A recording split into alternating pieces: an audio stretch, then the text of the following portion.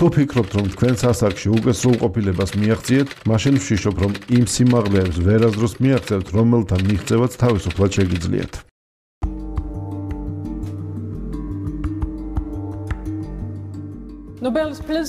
ნობელის პრემია ლიტერატურის დარგში გადაეცემა ინგლისელ მწერალ კაზუო იშიგუროს.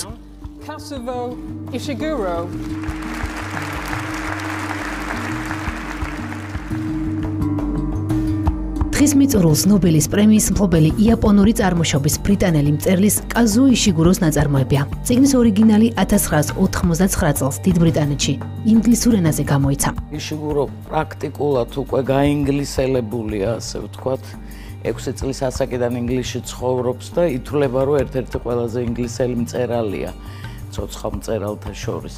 მაგრამ მაინც აი მისი გვარი და სახელი სპონზე როდესაც წავიკითხე ნაწარმოები, რომელზე ინგლისური ნაწარმოები ჩემ დღეში არ წამიკითხავს, აი ამან ძალიან დიდი შთაბეჭდილება მოახდინა. ეს არის ნაწარმოები, სადაც ავტორი ერთ-ერთი მთავარი პერსონაჟის გვაჩვენებს ჩვენ მკითხველს, როგორ არ უნდა გადავარდეთ ერთ უკიდურესობაში. ანუ აქ საუბარია იმაზე, როდესაც ირჩევ პროფესიას, არ უნდა დაიწყო, რა თქმა უნდა, პროფესიის მიღმა პირადი ცხოვრება.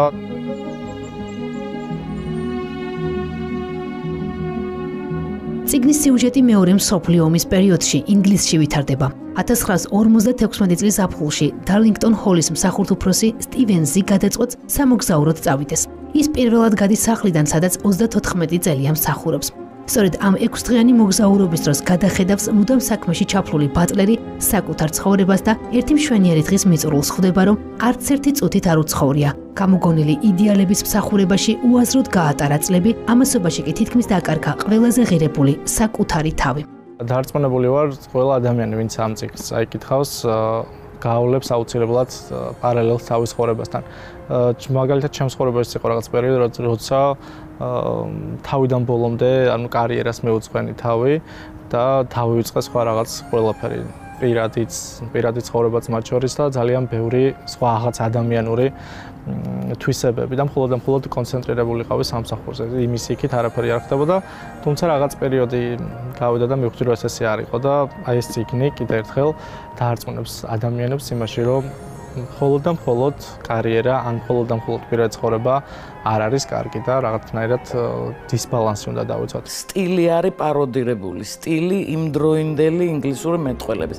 სხვათა შორის ეგ ერთ-ერთი სირთულე იყო თარგმანის დროს, იმიტომ რომ აი რო გითხრათ, რომ ძალიან თანამედროვე ენით არ დაწერილი, ეს არ არის თანამედროვე ენით დაწერილი, მაგრამ ძალიან ზუსტად არის გადმოცემული იმ ეპოქის სტილი. კერძოდ კი აი არისტოკრატული მეტყველების და აი ამ მსახურთუხუცების მეტყველების სტილი ძალიან ზუსტად. რომანმა გამოცემისთანავე მოიპოვა პოპულარობა მკითხველში. დღემდე მისი მილიონობით ეგზემპლარია გაყიდული. 2007 წელს წიგნი შევიდა გარდიანის სიაში, წიგნები, რომლის წაკითხვის გარეშე ვერ იცხოვრებ და ასევე 2009 წელს 1000 ნაწარმოები, რომელიც ყველამ უნდა წაიკითხოს. უნდა ვთქვა, რომ ეს მაინც არის ინტელექტუალურ კითხვებზე გათვლილი. ინტელექტუალურ მკითხვაზე. იმიტომ არა, რომ ვთქვათ, ისეთი სირთულეებია, რომელსაც ვთქვათ, ჩვეულებრივი მკითხველი ვერ ჩასწუდება. არა, მაგრამ აი მთელი გემო რო იგრძნო ნაწარმოების, საკმაოდ ისეთი დახვეწილი და გემოვნებიანი მკითხველი უნდა იყო. ავტორის განცხადებით ის ყოველთვის ცდილობს დაწეროს ისეთი ნაწარმოები, რომლის ეკრანიზაცია შეუძლებელი იქნება, რადგან ფილმისგან განსხვავებით წიგნი ადამიანებს წარმოსახვის შესაძლებლობას აძლევს. ამის მიუხედავად კაზუო იშიგუროს 2 რომანი ეკრანიზებულია.